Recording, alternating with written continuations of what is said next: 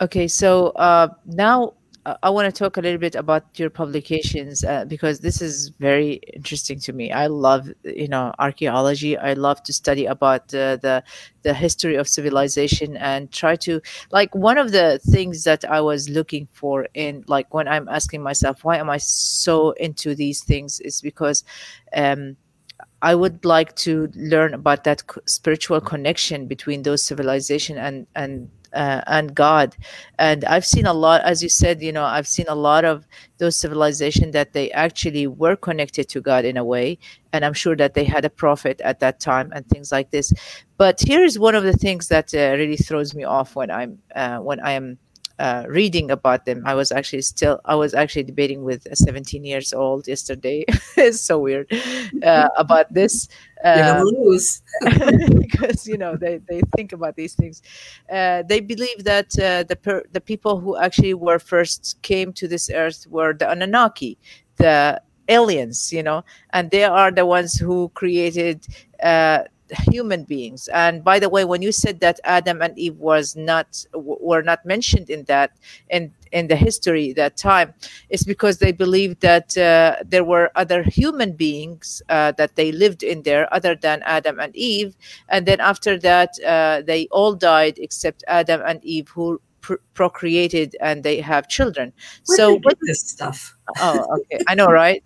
So like, for example, they take, I'm sure they take it also a lot from the Greek traditions, like, for example, having a second wife for Adam. Her name is Lilith and things like that. So I've read it all. I know all about it, because I am so interested about these things. So what do you like? How can we filter between what is right and what is wrong? And how could you actually know what are the information to put it in your book and the information that you didn't put it in your book? Well, for me, it had to be, three sources to put something in the book. And I didn't know what I was doing. Absolutely not.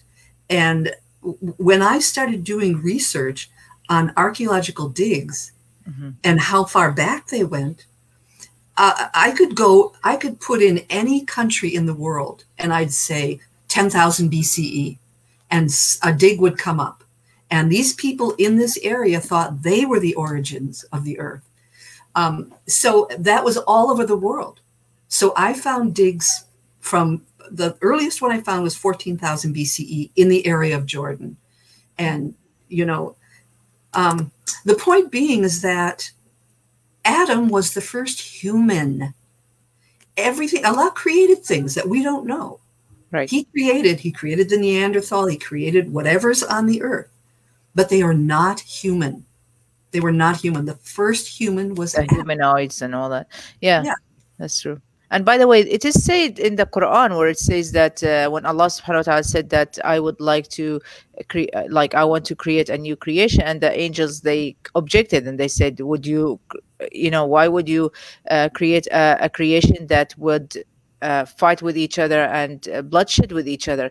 So that actually shows that that should maybe another civilization was there before Adam and Eve. Well, the bin and the bin were there. They're maybe not humans. Maybe, as you said, like they were the aliens, or what they call them, the aliens, but they were actually, they were earth inhabitants, and things like that. Exactly. So. Well, the bin was there, and then the jinn came, and they fought with the bin, and then the jinn took over the earth, and they became corrupt, and then Allah sent the angels.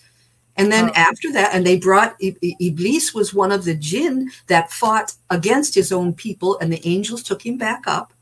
And he was in heaven for a long time, worshiping Allah before he turned to the darkness. So, it's very interesting. This is not from me. This is from many scholars and many, I actually read about that just yesterday, subhanAllah, before even you said it, subhanAllah, yeah. Yeah. So, I mean, the other things on earth, again, they keep saying we're from monkeys. They keep saying we're from the Neanderthal. I finally say in the book, look, did the Neanderthals have this flash of intellect? And then they began, because farming began during the time of Adam. Shepherding began, all of this. And there's proof in here There's proof in here. One of the most amazing things to me was the wheat. The wheat used to have something where when it was ready to drop to the ground and be done way back when, it would just dissolve and it would go down. Now, once Adam came to earth, Allah put a different kind that held the wheat seed up until it could be harvested. Oh. Now, this is a scientist. I didn't get this from a scholar. I got this from the scientists that were just amazed by that around 10,000 BC or so, the wheat holder changed from something that dissolved to something that stayed up so the humans could propagate it. Yeah. I mean, this stuff blew me away. I just could not stop writing. Yeah. Because it's all there. It's fun.